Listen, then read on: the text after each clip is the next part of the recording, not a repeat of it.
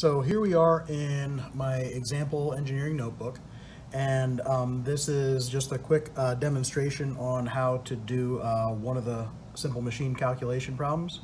So here we have our first problem.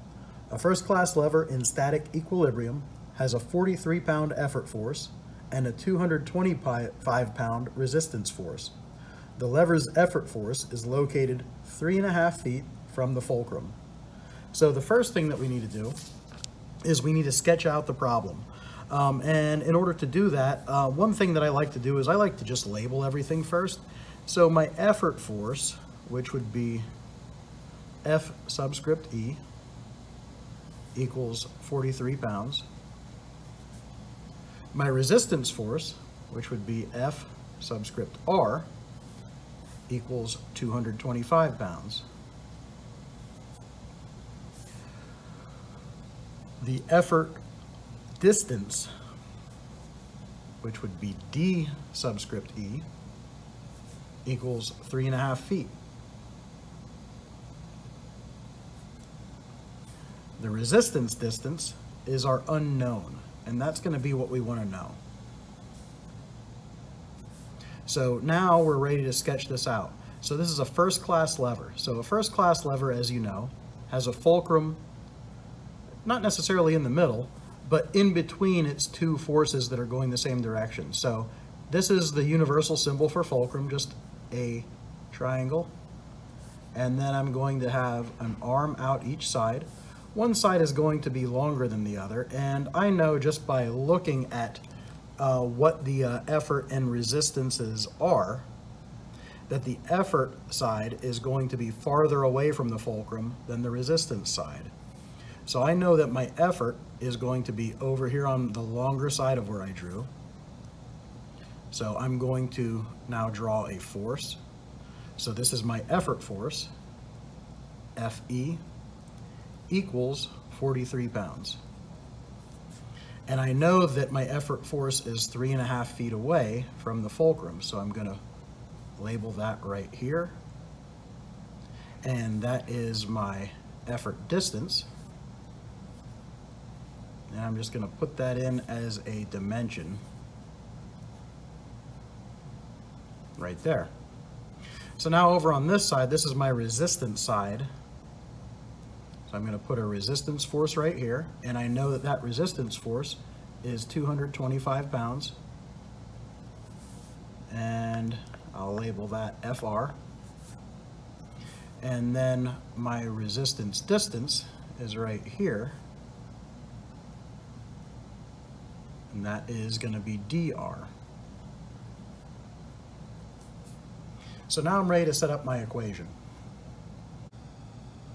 So now we're ready to calculate the actual mechanical advantage of the system.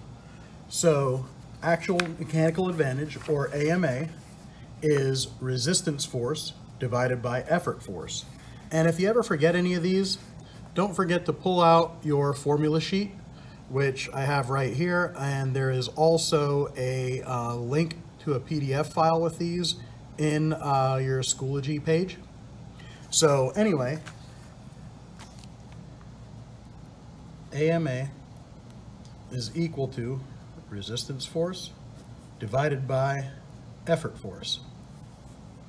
And the resistance force is 225 pounds.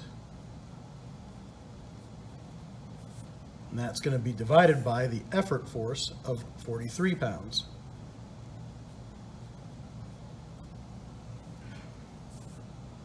So when you go to do this problem, you can just punch in 225 divided by 43. And you'll end up with 5.23.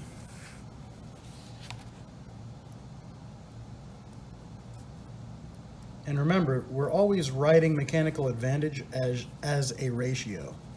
So it's 5.23 to 1 is your answer for AMA. So the next step of the problem then is going to be using equations for static equilibrium. So we're assuming that this is not going to be moving at all. It's perfectly balanced.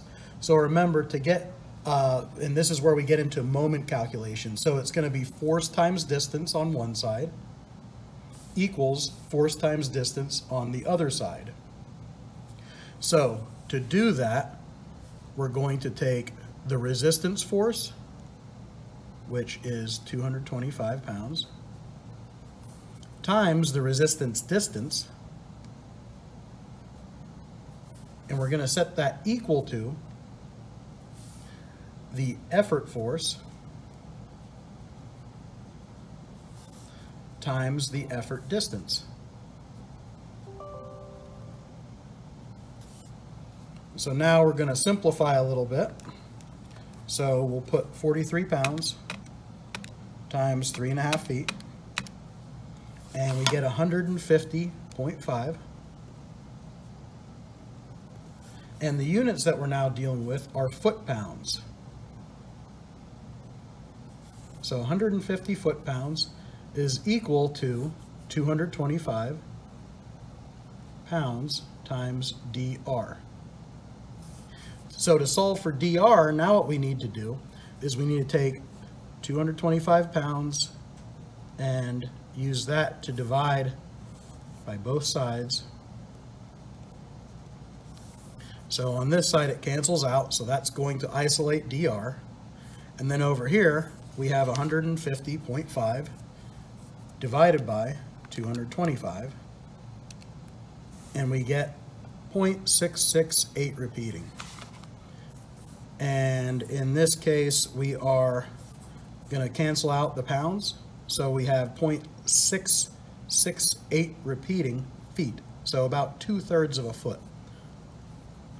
So the resistance distance is about 2/3 of a foot, which if you divide a foot into thirds is going to give you pretty close to 8 inches.